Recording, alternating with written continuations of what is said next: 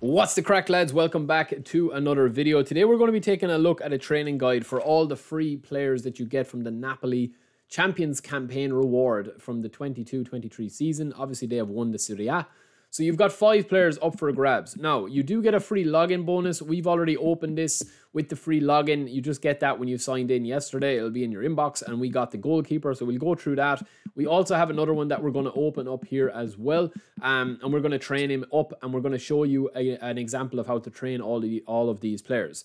Now, if you are looking to get more of these, right, so you get your free login bonus one, but you can also unlock 2 more. So if you play this event in the authentic match here, you go into events here and you complete this event.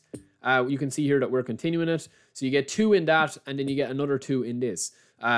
So you get 1 player there, and you get your chance steal there. So that's another 2 in total. As you can see there with the event settings, you can set it to any difficulty. All you need to do is win the match. It doesn't matter how you win it or what difficulty you do, right? So challenge 1, you get your first time reward as a chance steal for one of these packs. And then the second one is for another player. So in total, you will get 3 of these. Now, whether they will add 2 more like they did with the French pack, I personally think they will. And that will get all 5 players of this because it's a celebration campaign for, Napoli. I think we'll get all 5 of these, but that's just my opinion.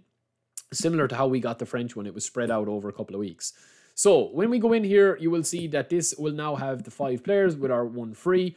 We're going to open up here as we do, and we're going to hopefully get, I would presume, Cavaradonna, because that's who we want. Now, we have multiple versions of Cavaradonna already, but he is a fantastic option to have. I don't really want Ashi, lads. We already have Game Change or Showtime Ashi. So Kvara or Labotko would be nice.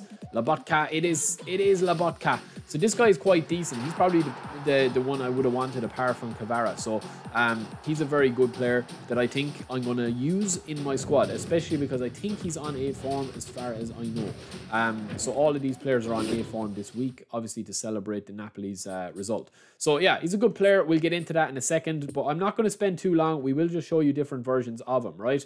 So we're going to go over here to eFootball DB because it has all the right stats. That will disappear. So when you open up your free ones, it will disappear.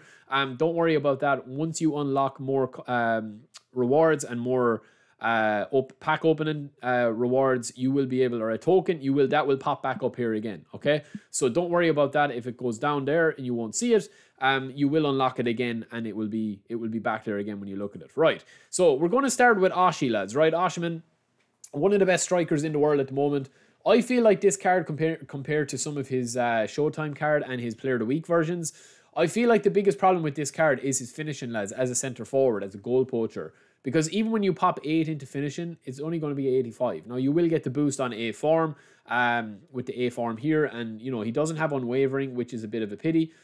This Showtime version of him here, which we looked at here, this is a slightly worse card, but obviously that had 29 levels compared to 21. So they are similar in ways, and we've maxed him out with 8 shooting, 8 into dexterity, 7 into dribbling, 2 into lower body, and 4 into aerial strength, right?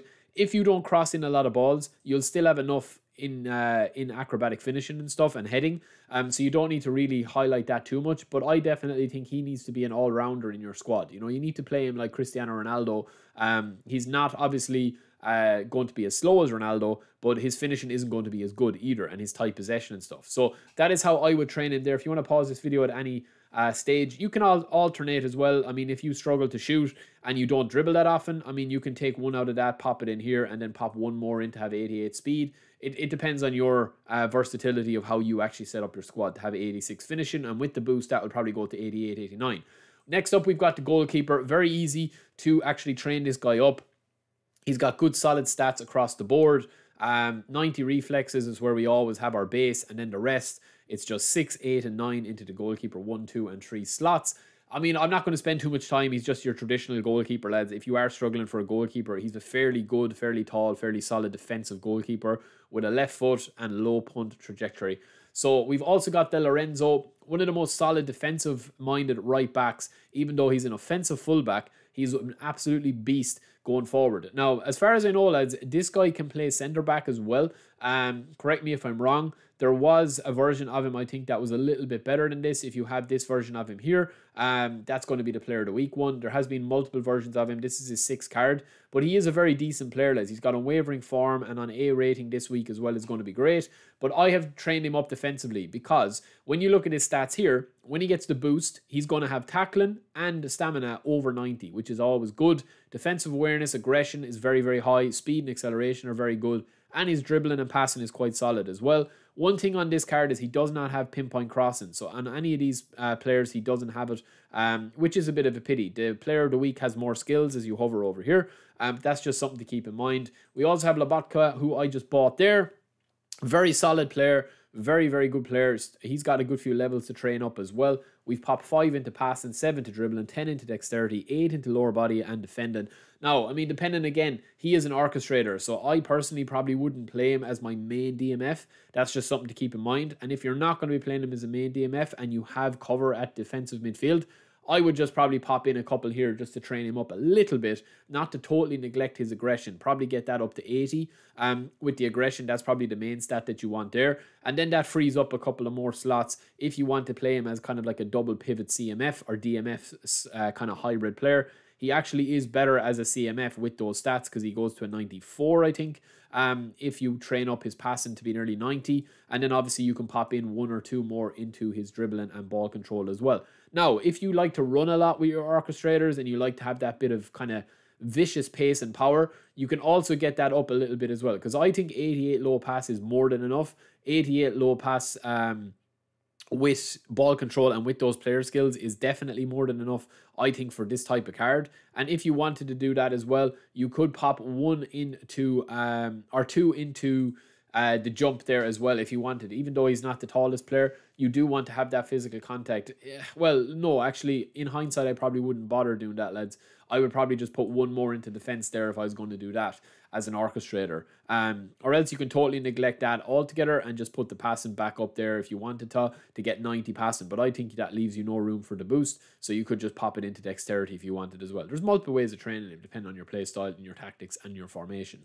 So the pick of the pack, lads, is probably Kvara, right? This guy is an absolute machine. He's gone from strength to strength. When you compare him with this MVP, mid-season MVP version of himself, right?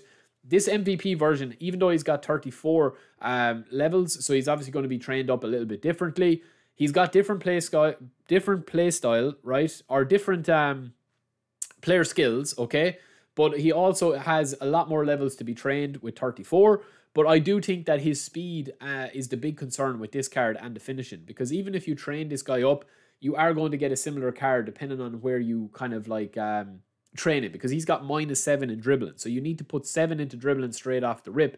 Whereas with this guy, he goes with 9. He goes up into the 92 zone. Now, I would say as well that 90 acceleration, balance, ball control, and dribbling is extremely good for a winger, especially when you have low pass at 75, you've got finishing at 75, and you've got curl at 76, with stamina and speed over 80. That is a huge card. If you have not tried out this guy, lads, Kvaradona, he is an absolute machine on the wing, especially when he's in form. And he's stronger than he looks as well. He's well able to attack from both flanks, left or right. 94 overall, I think he's a monster. So if I was making one alteration to that, if you don't shoot a lot, I would probably take the 3 away from there, and I would probably add 1 more to tight possession. Just that when you do get that player form arrow, that's going to go over the 90 zone.